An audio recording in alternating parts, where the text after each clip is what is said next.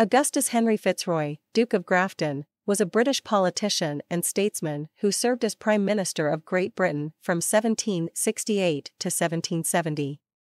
He was born on September 28, 1735, in London, England, and died on March 14, 1811, at Euston Hall in Suffolk, England. Fitzroy was the son of the second Duke of Grafton and a grandson of King Charles II. He entered politics at an early age, serving as a Member of Parliament for Bury St Edmunds and later for Suffolk.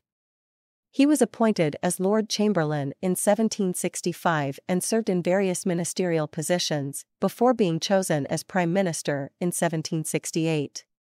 Fitzroy's tenure as Prime Minister was marked by several important events, including the repeal of the unpopular cider tax and the passage of the Townshend Acts, which imposed taxes on imported goods in the American colonies.